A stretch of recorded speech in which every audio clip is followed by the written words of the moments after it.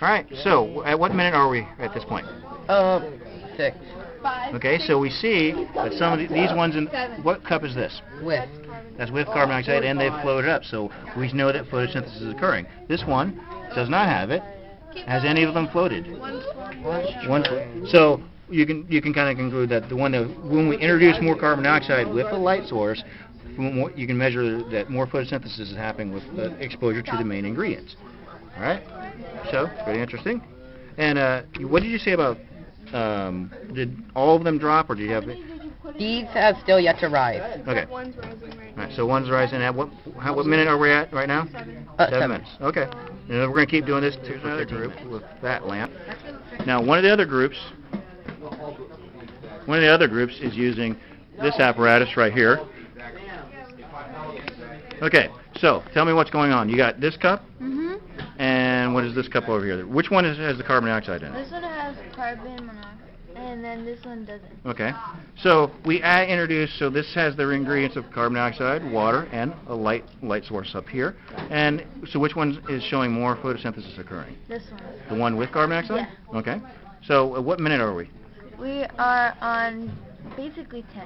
10 minutes, yeah. So we're recording for 15. At what point did you see the first ones rise? At about, there was already some when we first put them in, but we saw more rise at about 2 minutes. About 2 minutes? Okay. Yeah. All right. Next. So now let's talk about the videos that you just saw. If you're one of my students, you should definitely watch this video, in particular towards the end, when I'm going to go over some of the results that you need for your lab write-up. So one of the things that we did is we tried to measure the rate of photosynthesis.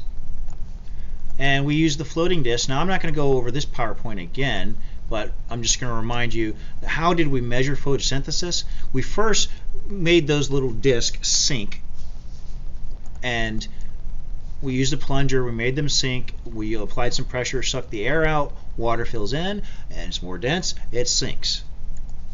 And here it is sinking. Then we transferred that to a cup, and then we added a light source, so we add our components of cell respiration, and photosynthesis are molecules interacting and using light to make something or breaking down something. That's the cell respiration, breaks it down and gets energy. We're talking about photosynthesis here, so these little cups, as they do photosynthesis with their light source, they're going to start producing glucose but release oxygen. And that's how we're measuring that photosynthesis occurred. So before I show you those results, a quick reminder, let's look at the leaf picture. The carbon dioxide is going in through the stomata. These cells are the mesophyll, palisade and spongy. Water in a plant that's not a disc is going to be coming up through the xylem. So you got water, carbon dioxide, you're going to release oxygen through the same stomata, and the food, the glucose, is going to be stored down here in the phloem. Not stored, but go into the phloem, eventually go down to the stems and the roots. So let's just finish this up by looking at what the actual results were going to be. The results, and this is actually results from one of my classes today. So we had them graph their data.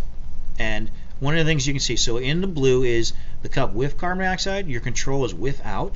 Those, if you're one of my students, you should pay close attention to this. If you're absent, you need to pause the video and copy this data down, because you still have to turn in the write-up. Now, what's going to happen next is we're going to look at the trend. So here's time, here's the number of discs. There were 10 discs, so nothing happened here. By 2 minutes, the one of carbon dioxide was taking in that carbon dioxide with the light energy, and of course the delivery system of the carbon dioxide was the water. We took sodium bicarbonate and made a solution out of it. So it's passing through that stomata and going into the palisades and the cells and the in particular the mesophyll. So you see an increased rate.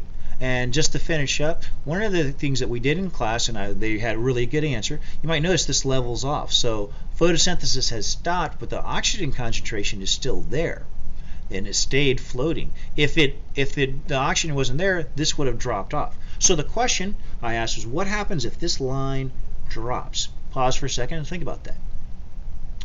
The question is, do all living things do cell respiration? Yes. If this plant started doing cell respiration, it would start consuming the oxygen, and this would drop down. This is actually a question that a lot of AP biology students need to be able to answer. So one more thing, let's look at, one of my colleagues did this lab, and she actually put it on a graph, so you actually see my student data from today along with her student data from a pretty more intensive data set. So first, she actually had each one of these is a group, and then she took the average, she meaned it out, and then that's where she got her graph.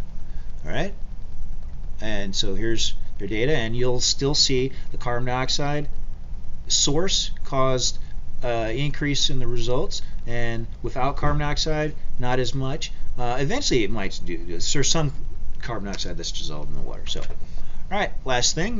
This is a really great resource, so I'm going to just kind of pause here so you can see this is where I got this lab, and I'll put this description down in the description as well. All right, brought to you by Curious Moranland, and thanks for watching.